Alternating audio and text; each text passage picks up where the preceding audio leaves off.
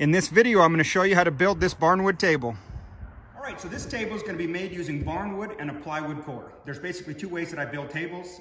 One is just to use traditional joinery and solid wood, and the second is to use some plywood on the inside. The reason that I occasionally use plywood on the inside is plywood is a stronger material. They've taken it and stacked it and glued it and made a strong material. It's not the prettiest material, but it is strong. It's also very flat and predictable, and it expands and contracts at about 1/10 the rate of normal wood. And so I've got some 2x6s that we're going to rabbet cut and put around the whole outside, so when you're looking at it from the outside, it looks like you've got solid boards.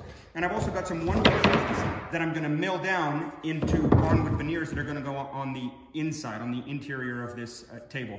We're going to glue everything down, and we're going to leverage the strength of the plywood and the beauty of the barnwood and end up with a real nice table. So first step is we're going to take our 2x6s, which are going to be the outsides of our table. We're going to run over to the joiner. We're going to plane down the top side until I'm satisfied with the flatness and the amount of character that's revealed. We'll flip it over and we'll plane down everything so that it's all a uniform thickness. And then we can run over to the table saw, cut rabbet cuts out, and start assembling this thing. Okay, so we've got all the boards at a uniform thickness. I've preserved some of the saw marks and character on the top, which is awesome. And now I want to straighten at least one edge out. As I mentioned, these are going to sit on the outside of the plywood, and you're going to be able to see the outside of the board. And we're going to be cutting a rabbet cut out of this. And so now, basically what I want is a really straight line that's going to be on the inside of the table and have other boards butt up against it. So I've got a track saw out. I'm measuring back 5 inches from the edge of the board on both sides, setting the track in, and cutting lines straight. Pretty simple, pretty easy. Makes life a whole lot easier when you got 90-degree angles. Okay, so the next step here is I'm going to do this big rabbet cut for creating a void for the plywood to go into. So first step I'm going to do is I want to leave this 1/4 inch veneer on the top. So I've set my saw that I can rip right up the top of that, and then I'll adjust the height and the depth, and then I'll cut that piece out, and we'll get that little chunk of wood out of there. All right, so that first cut is done along there. I want to make this cut now. So I've reset the height of my saw and the distance of my saw fence to match the cut I'm trying to make. Pretty simple. Okay, so now we've gone and cut that out, and our plywood's going to fit inside there real nice. And we'll butt up glue and nail on both sides and adhere to that plywood. Okay, so these rabbet cuts are done, plywood's cut, and now the idea is that we're going to glue and nail these on top of here. So that board will wrap around the edge. This is what everybody's going to see on the outside. Looks like a solid board, but we've got this solid plywood on the inside. So glue, brad nails. We might put a little bit of clamp on it to hold this into the plywood while it dries.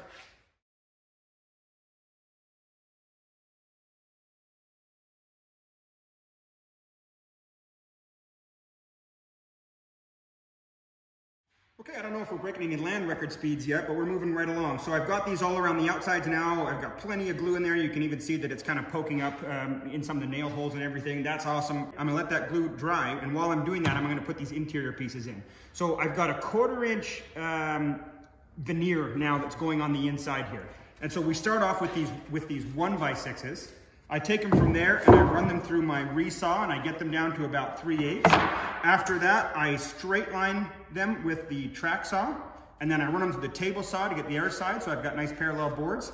Then I plane down the bottom side, just a tiny bit, and then I flip it over and skip plane it just enough so that we still have these saw marks showing, but I've got a real uniform board. And from there, we can start cutting and fitting those in and gluing them and brad nailing them. And then we'll let this set up.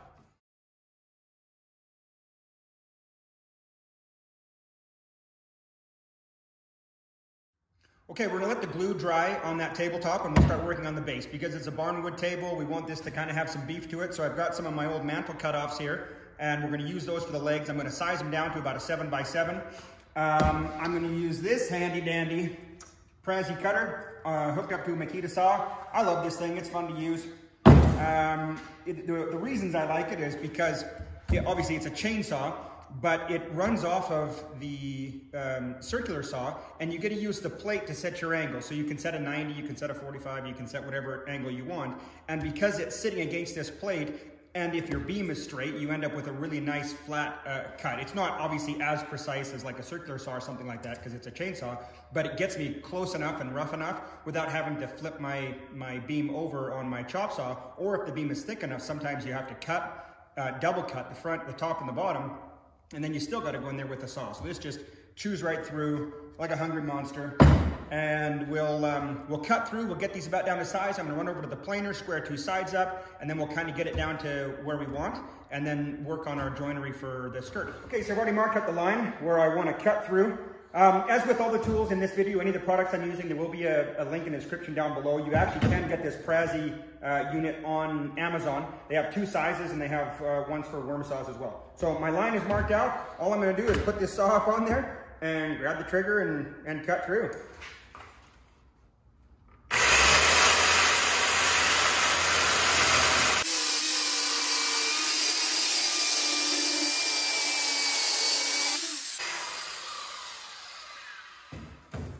Easier than flipping it over, and you got a nice straight cut.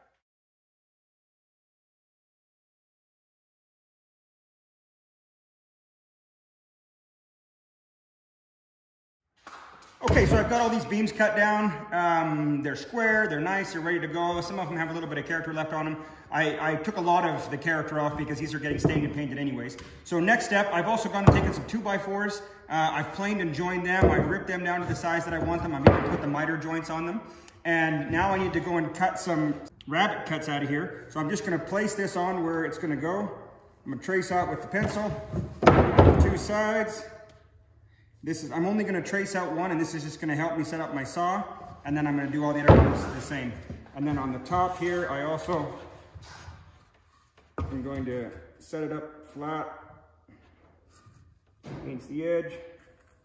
I'll trace out there, and one more here. I'll show you here with the black. So I'm not gonna go exactly on my line, but I basically have made a line that's gonna help me to cut out this area here for these to sit in, and these miter joints are gonna join up on them, and that's gonna create the main structure of our base. Okay, so we got two basic cuts. One's gonna be going vertical and one's gonna come along horizontal. So what I've done is I've set my slide saw stopper right where I've got this line here, right on the very edge of this side of the carbide tooth. So I'm gonna hold it up against this, and then I'm gonna run the saw through all the way on two sides. I'll do that to all of the beams, and then we'll come back and do the second cut, which will take that piece out.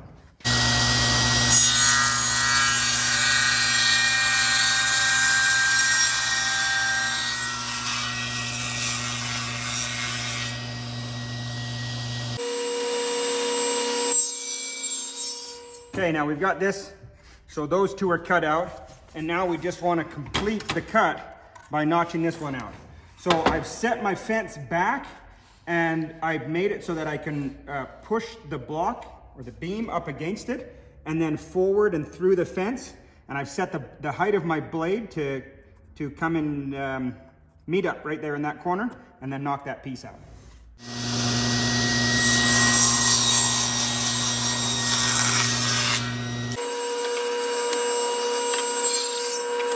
There you go. Now that's just notched out, perfect.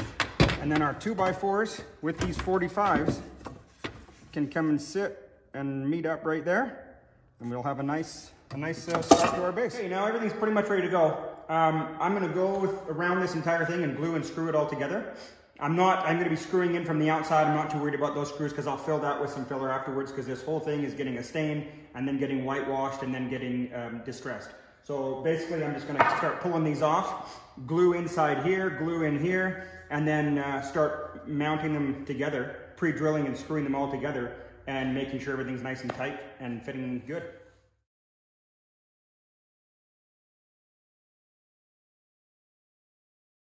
Okay, so the base is all done. I squared it up, and we're gonna let it sit there and dry for a while. And now we're gonna come back and work on this top. So I've already kind of while I was letting the glue dry, I came and put a bunch of the filler in any of the deeper holes to give it kind of a chance to get in and dry. And then I'm gonna sand it all off right now with 150 and around the edges and everything. and then we'll flood coat the entire thing and then let that one dry.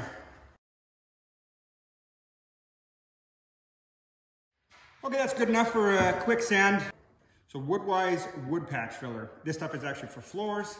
It comes pre-mixed, it's black. I flood the entire thing, and then it covers all my holes, covers all the cracks, covers all the nail holes, makes a nice smooth surface. I've already gone, like I mentioned, and pre-filled a bunch of these areas, and so hopefully those will flatten out. If they do still take some more and dry down into a divot, I will top them up and flatten them off.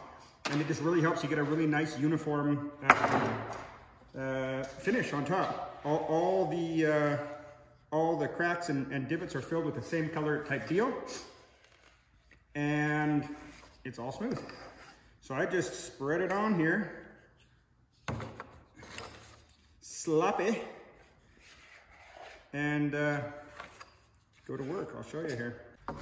I just start working it in like this, and you're just kind of paying attention, looking, making sure that it's getting down into every crack. Sometimes I'll go with the grain and sometimes against the grain to make sure it kind of fills everything up. And then you kind of get in a little bit of a pattern. And just start moving it across.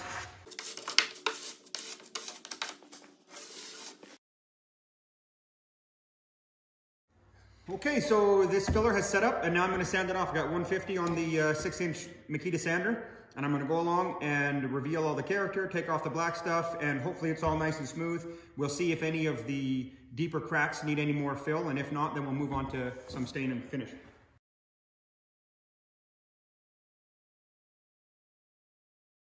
All right, we're moving right along. I ended up having to refill some of the deeper cracks. I put some more filler in, sanded them off, and now it's time to put some finish on. I'm gonna use the Osmo 3166 stain. It's a Karate Kid proposition, wax on, wax off. We'll rub through the entire thing, and then we'll basically come on and wipe off the excess. Goes on nice, and then we can put some top coats on, and then the top of this is finished.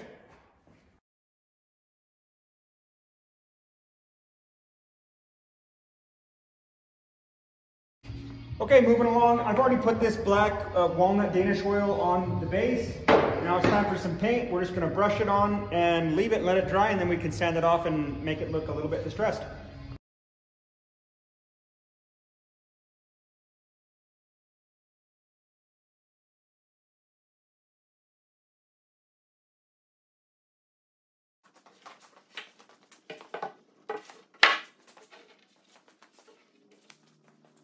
Okay, now I've rubbed 2 more layers of Osmo matte top finish on this table, and it is done and ready to go.